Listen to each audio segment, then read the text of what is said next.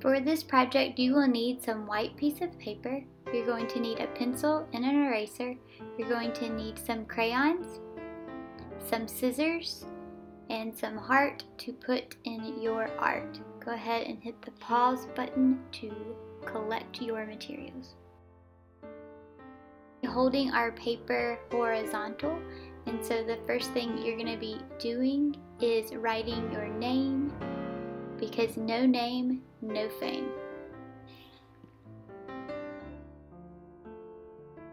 Like a pancake. We're going to be tracing our hand that we do not write with today. So if you write with your right hand, you'll be tracing your left.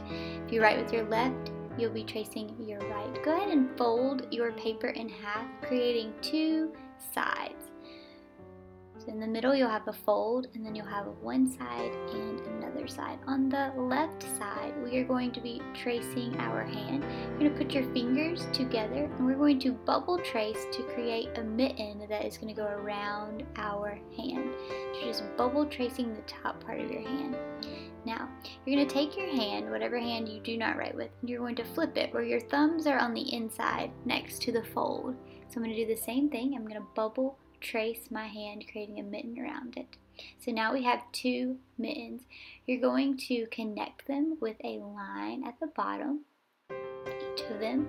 This is going to sew them off, and we're going to create a little sweater at the bottom where it goes around your wrist. It hugs your wrist so that the warmth will stay in your mittens. So you're going to use vertical lines to create that little sweater part at the bottom of your mitten. Good job. Make sure your thumbs are in the inside. If you didn't do that, that's okay. We can fix that when we cut it out. But you're going to want to make sure you have a left mitten and a right mitten.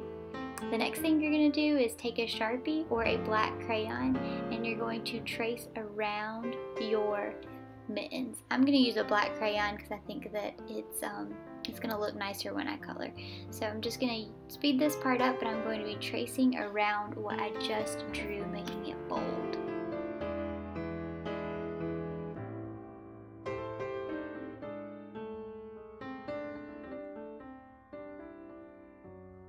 Once you're finished tracing, you can take your pencil and add some horizontal lines with a slight curve to make your mittens look round inside of your mitten. This is where we're going to create our patterns. A pattern is something that repeats, and so we're going to be putting patterns in between these stripes. I'm going to go ahead and start to add some patterns. We want our mittens to match, so whatever we do to the right mitten, we have to do to the left mitten. So I'm going to make some striped patterns in my first section. I'm using purple, and I'm making them diagonal lines. So you can do the same, or you can create your own pattern. I'm just going to create the same pattern that I did in my left mitten, now in my right mitten, creating a pattern with purple and white.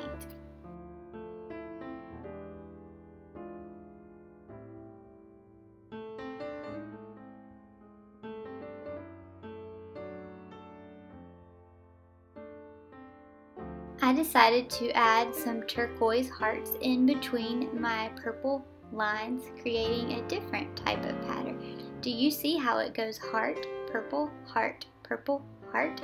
That is a pattern. You could create your own patterns. In the next section, I'm going to do a different diagonal pattern. This one is just going to be diagonal stripes going the opposite way. If you love baseballs, do a baseball pattern. If you love flowers, do a flower pattern. Whatever you decide to do, I'm sure it will look super nice, and I can't wait to see it. I hope that you will continue adding different patterns into each section, making your mittens match on the left and the right.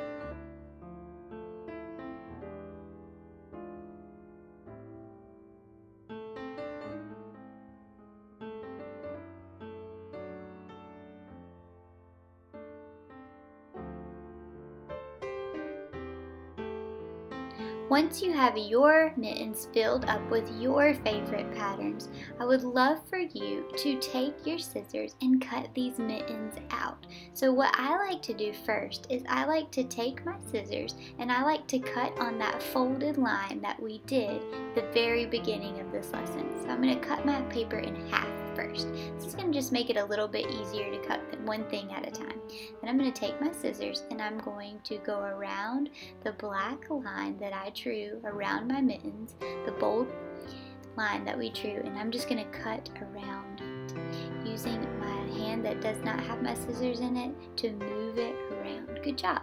Alright, now I'm going to do the same thing to this mitten.